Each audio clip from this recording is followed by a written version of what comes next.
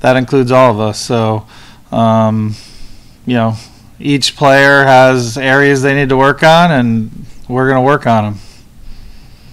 One other question. Would you like, or is part of the plan for Ben to spend more time around here during the off season working on those things? I know he goes to California a lot. For us, the focus is players and everyone putting in the work needed to make ourselves a championship team next year. I'm not focused personally on where it is. I'll leave that to Doc and Ben, but I think the important thing is that you get the work in and not where it is. Thank you. Tom Moore.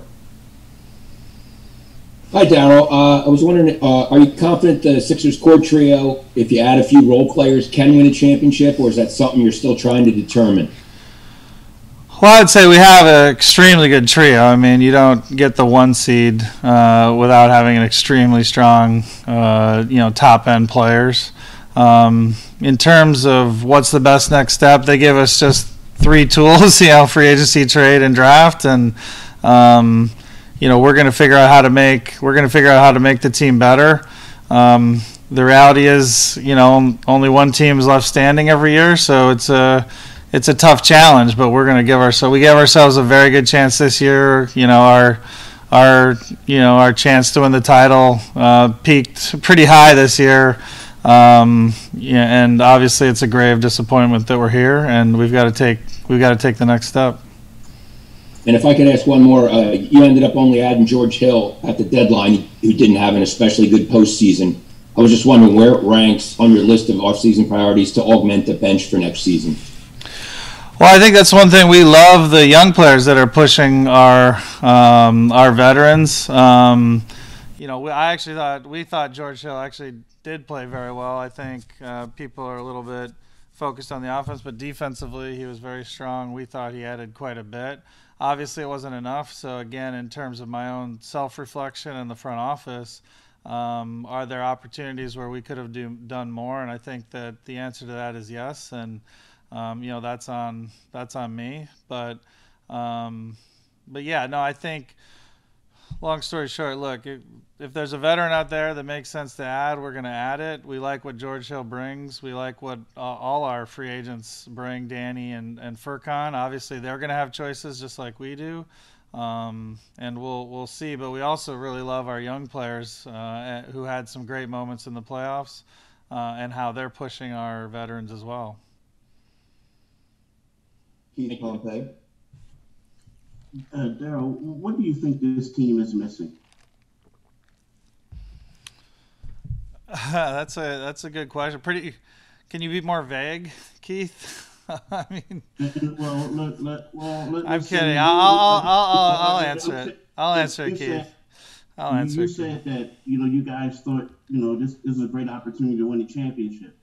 You didn't. So the team was missing something. What was this team missing that you can go get in free agency to help you guys out? Yeah, I mean, you want to go into the playoffs as the favorite to win the title, and we weren't.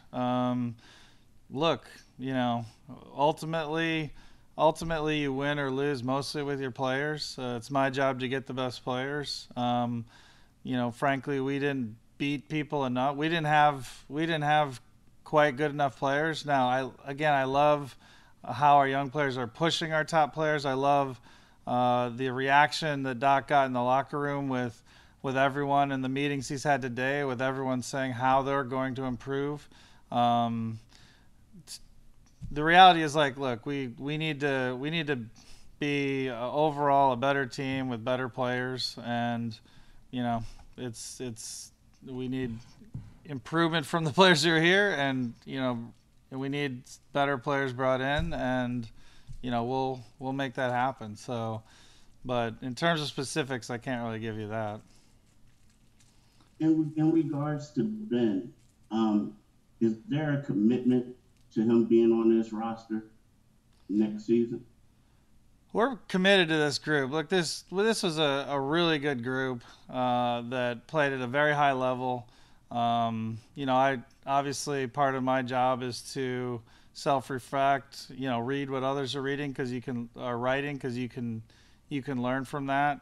And a lot of what I'm reading, I frankly don't understand. People saying the Sixers are in a bad situation.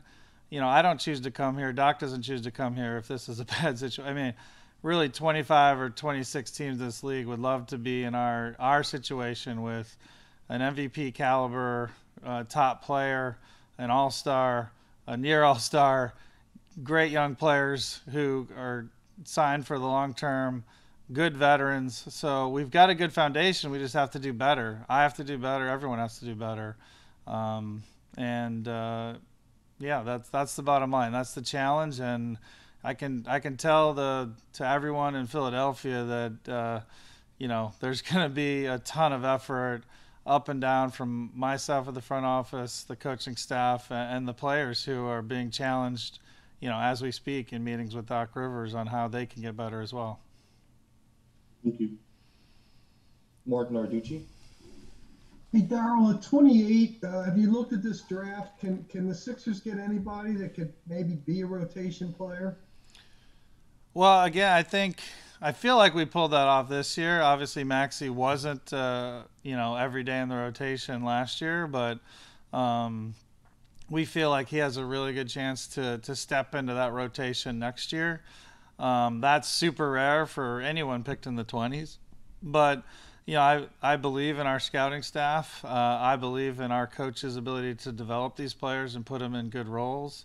And it's a pretty deep draft in that range. So, if we keep the pick, I mean, frankly, I'm someone who likes to move up, move down, optimize the draft. But if we stay with that pick like we did last year, I feel good about the players that would be available, yes. All right, Kevin Kincaid. Hey, Daryl, what can you tell us about the extent of Joel's knee injury, and do you know if he's going to require off-season surgery?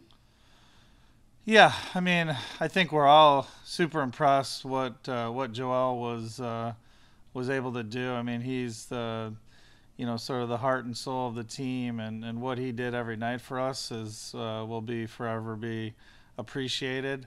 In terms of like what's next, I know they're going through a full assessment of him right now, the medical staff, along with Joel and his very good team of advisors, and the next step will be determined from that. How much of that, if I can follow up, is based on what he wants to do versus recommendation from you guys? I mean, look, Joel is one of the smartest players I've ever worked with.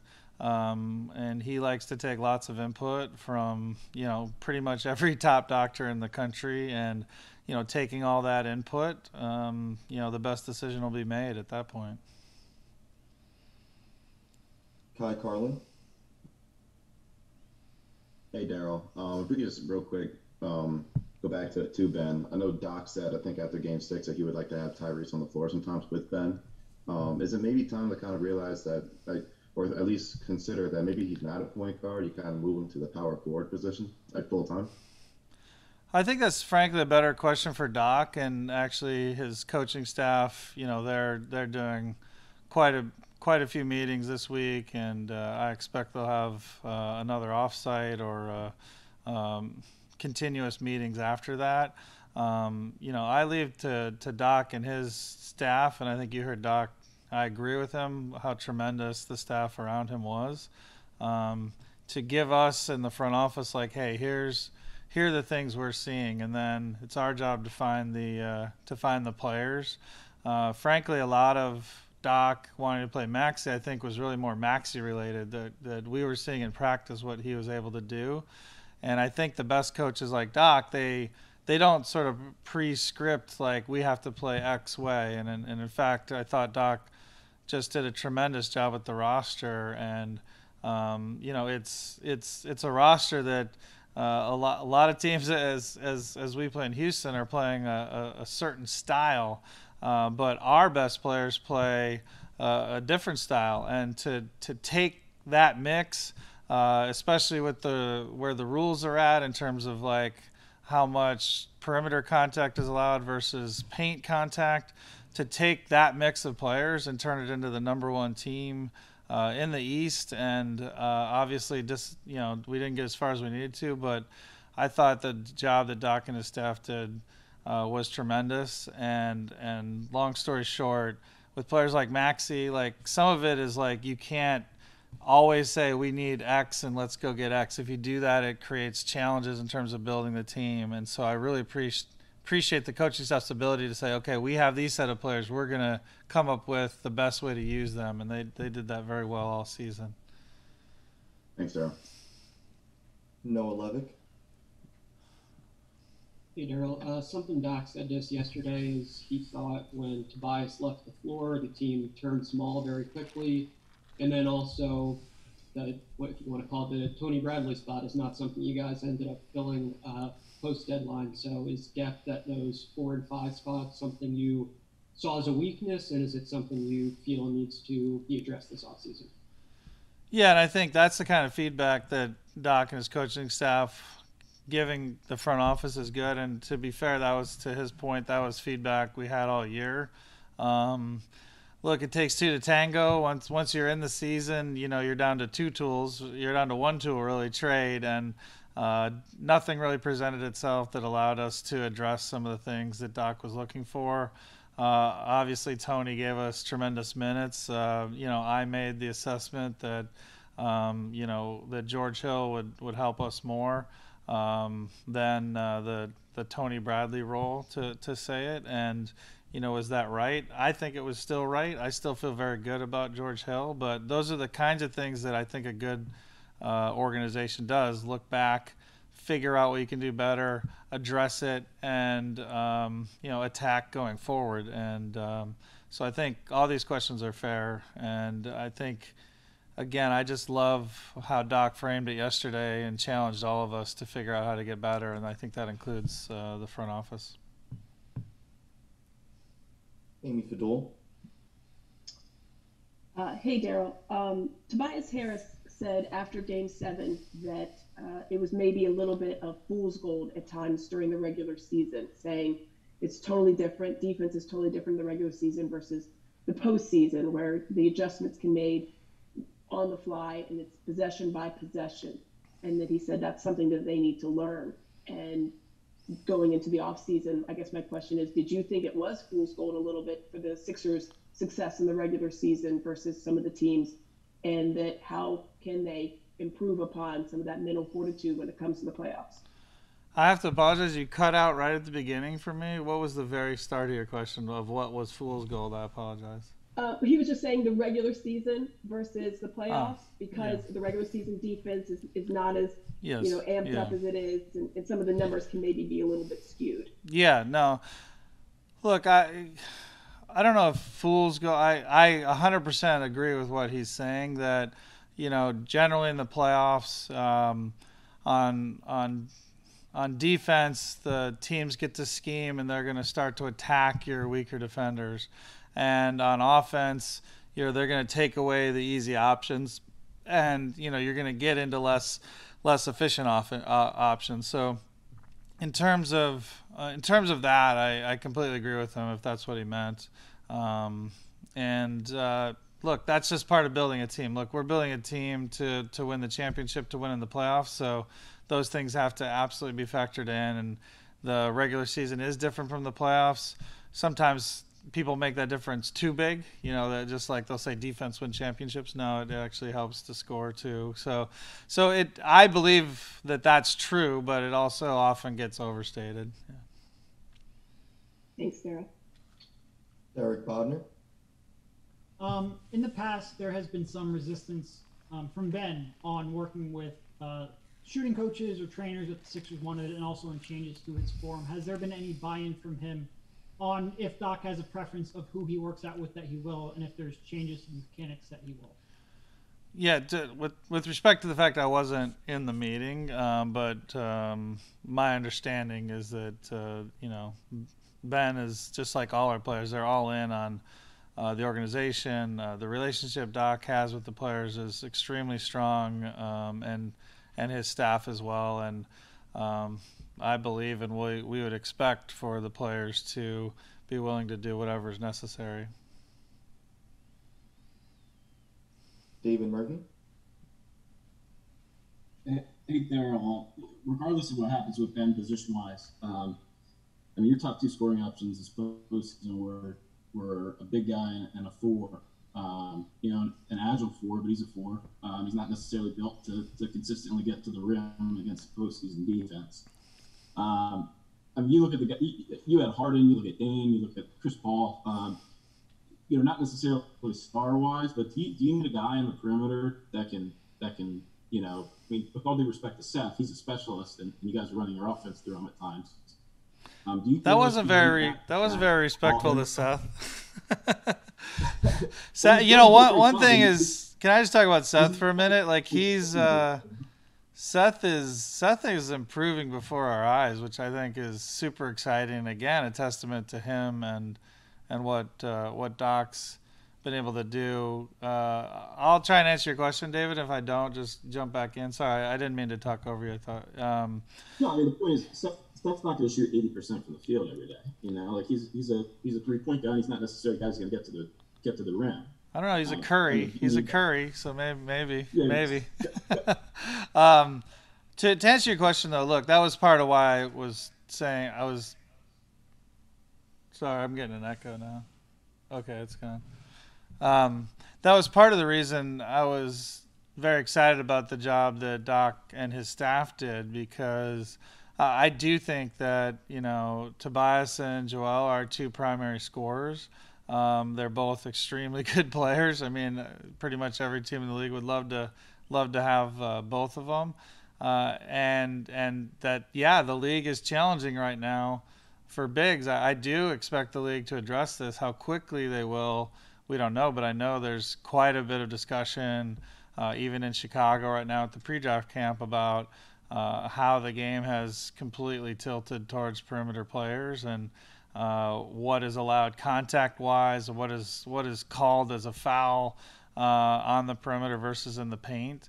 You know, look, I'm not looking for the league office to make changes to help us. So to answer your question, I do think the league has made having your top players be big guys a challenge. I think our coaching staff did a really good job optimizing within that. Obviously, we'd love to have all stars at every position, right? I mean, like, we have to like see what's out there.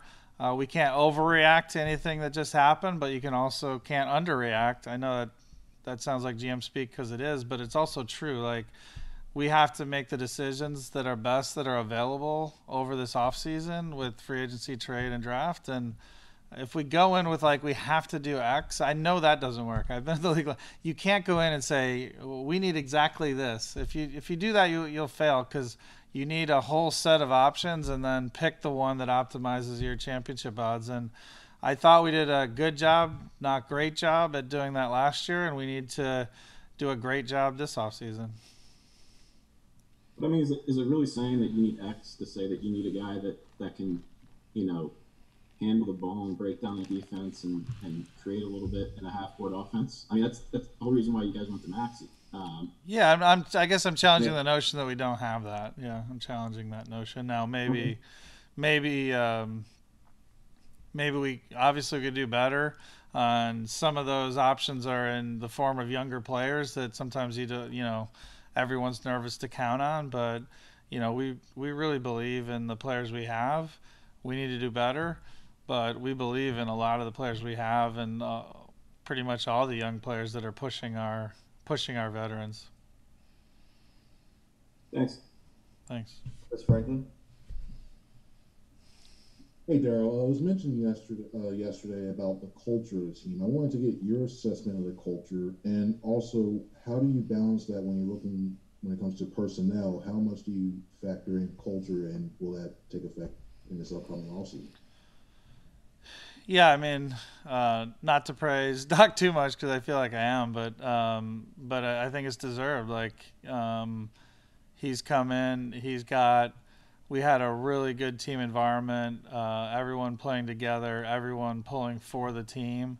I think Doc did a tremendous job. In my role, culture, when you have the number one seed in the East, when you have a championship contending team, is I find it to be one of the most important factors, and so it's a huge factor in our decision making. I think when I sort of dial that down is, and Philly fans have gone through it during a rebuilding phase. I think you often have to focus on it less because you might need to take risks on some younger players that other teams don't want to take risks on.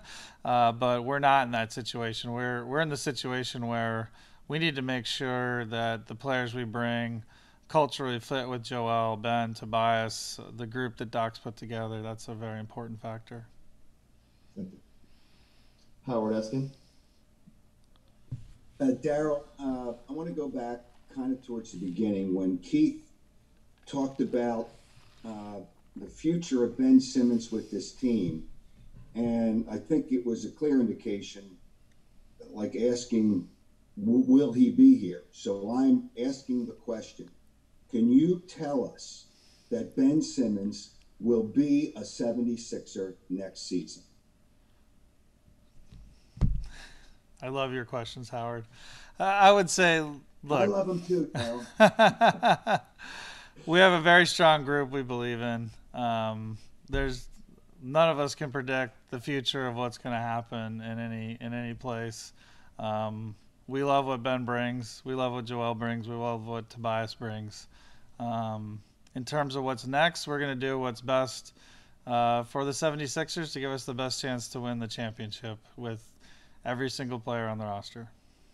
So what you're saying is, if the possibility is there to improve the team, and that means moving Ben Simmons, that you would do it. I'm not addressing Ben Simmons, but any move that will help our team win the championship or improve our odds, we will look at and do if it makes sense to do that. So the only thing I'm trying to ask is, will you look at the value of Ben Simmons as well as any other player on this basketball team to improve the 76ers?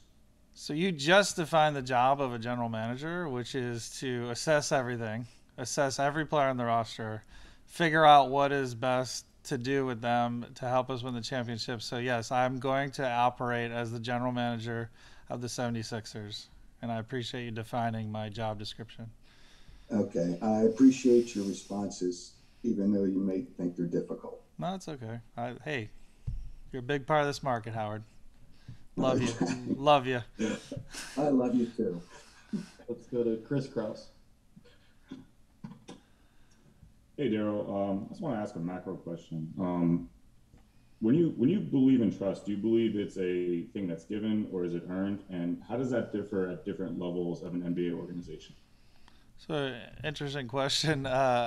So trust, for sure, develops over time. I mean, I think the best way to think about it is like a bank account that you make deposits in. And unfortunately, often trust is easier to lose than gain. And I think that's something Doc does a really good job of, is getting each player to trust their teammates, trust the what work it takes to get better, trust the schemes and what he's asking them to do. And I think we did a good job growing that over time. And obviously with good regular season success and next season we need to translate that into playoff success. And I do think we have a really interesting game, basketball, in that it's a selfish game that's masquerading as a team sport. And the best way it's played is as a team sport. Again, I feel like I've learned a lot from Doc. I've learned a lot from all the coaches I've worked with, but this past year has been really positive for really everyone to be with a championship caliber coach and what he brings to the table in terms of how he demands excellence from everyone. Thanks, Daryl. Jackson Frank. Hey, Daryl. You talk about kind of internal improvements, but also bringing other guys potentially. I'm curious, maybe like, what are some of the qualities or skills that you might look for from internal improvement for guys, or in the avenues to improvement external that you've talked about? Yeah, so we don't have a lot of buttons to push. When you have three top level max players, that's actually the ideal situation you want as an NBA team. But it also starts to limit your options with sign and trades, and how much mid level you have, and how much cap room you have to sign. So it starts to limit all those things. So long answer to your question is internal improvement is probably the bigger lever. And the nice thing is, because we have young players, because we have players who, we think have areas that you can obviously improve. It's pretty rare, frankly, to have top players who are already performing at a very high level in this league, who also have things that you can point to and say, like, hey, if we can improve that, the team can get a lot better. That's pretty rare, and it's actually an opportunity, not a negative, when you're looking at how do we take the next step. All that said, even though they've limited the tools we have in terms of free agency and trade and draft, obviously, my job is to explore all those, and we will. But I would say more internal improvement than external. And just as a follow, are there certain skills or qualities from that internal improvement you'd like to maybe be prioritized, ideally? Frankly, I leave that to Doc, and he's meeting with the players and challenging them. And I think I wish basketball was rocket science sometimes, because it would allow us to create more of an edge. But I think it's pretty straightforward what certain players need to improve. Ryan DePort. Hey, Daryl, two quick questions. One, in terms of George Hill, I know only I think 1.3 million of his contract is guaranteed for next year. Do you anticipate, whether he's on the team or not, do you anticipate picking up the rest of that? Well, again, none of those determinations have been made, but I will say that we really like what George brought. He's just the kind of guy you want on a team trying to win the championship. Obviously, he's gone very deep in the playoffs many times. So we really like what he brings, but in terms of any decisions on contracts, none of those decisions have been made yet, and we're going to be sitting down with every player and ownership and Doc and make the right choice for the team. And then just a bigger picture question. What lessons can you learn not only from this Hawks series, but the playoffs in general, the teams that are left? Do you see any similarities among the teams that made it to the conference finals that give you something that you want to emulate moving forward? I love that question, because it is something we really do study, which is we generally benchmark that we want to make sure we're a conference final team, obviously, or better. But if you just try to compare yourself to championship teams, actually the information you glean can get really skewed. It's just it's the Bulls 6 times. Oh, we should have Michael Jordan. Great, we learned a lot. But so yeah, if you broaden it to look at the conference final teams, I do think you can look at patterns. And again, I think it's something you can over and underreact to. But to your point, that is, we haven't done all those assessments, but I really appreciate your question, because I do think it's an important type of benchmarking that we do. Now, if you can identify hey, we need that's the thing that the league is rewarding right now. But the path from here to there may not be possible. So it's a dynamic thing. Look, if this was easy, more teams would win the title. I think that's why the NBA isn't trying to add a midseason tournament. So there's more stuff to win, because frankly, only one team winning their last game is your odds suck. So, but that's the challenge. All right, we have time for 2 more. We'll start with Austin Crow. Hey, Daryl. Not just in this series, but in general. There were times when it was pretty difficult for your team to score. And I'm curious, what needs to be done to alleviate that issue? And then number 2, does that take the form of multiple moves or one move? I think multiple versus one is a little hard to address, because I don't know what's out there. But in terms of yes, we need to be a better offensive team. I think there's, and I know Doc believes this, there's internal improvement that can help there. And then I think there's obviously potentially some external improvement as well. But, like just take, the Game 7, at home, which is just incredibly, I'm still like stunned sitting here that we didn't win a Game 7 at home. So, but one of the big reasons was Doc did a really good job getting our guys to push in transition, and actually we even got in transition in Game 7, but somehow only made 40% of our shots off their misses, and it was just that and Joel have been the lifebloods of the offense. Half court is Joel, in transition it's Ben, and it's getting out, and frankly, Ben and others made some incredible passes in transition, but we didn't knock the shots down in transition.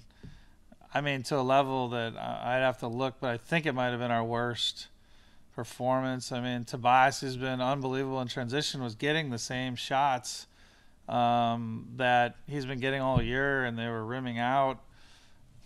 I mean, I think you can. I mean, we're 2 days after, you can tell it's a little raw still. I mean, I think you replay that Game 7 a bunch of times, and we execute better and we win. But look, the reality is the reality. We didn't do it, and frankly, if we're squeaking by the second round, that just tells me we're unfortunately not good enough probably to win the title. So we need to get better. But that series is still incredibly painful. Thank you. All right, time for one more question, and we'll go to Dan Gelston. Hi, Daryl. Ben said a couple of times during the playoffs his free throw struggles were more mental than with his form. How do the Sixers help him or any player deal with mental issues during the season, and how can they help him in the off season when he's not necessarily around the gym as much? Yeah, for all our players, we have tons of resources. I think that's one thing I've been, besides Josh Harris and giving us every resource to help, in terms of acquire the players on the court. The resources we have available to players is really unparalleled in my career. That's available for the players. Now, can we do better? Yes. I mean, everything needs to be assessed, and each player is going to have a different plan and a different approach. But the resources for sure are there, and will continue to be there. And a quick follow. I mean, do you want him to play in the Olympics? Have you asked him not to play in the Olympics? So with the Olympics, I've always personally made that. I didn't have a conversation. I've always personally made that a player decision. I think I don't know what his decision will be. I think he may have talked about it with Doc. I'm focused on the 76ers, not really the Olympics. And if he plays, I'll be very excited for him, unless he's playing the United States in the finals. If he doesn't play, I think he'll be working on his game. All right, Daryl, thank you. Could that take away from working on his game? No, I think it could. I think it could. Frankly, it could enhance it, because there's skill work, but then playing in games is helpful. So, again, I'm good with whatever decision he makes, like I am with every player, but.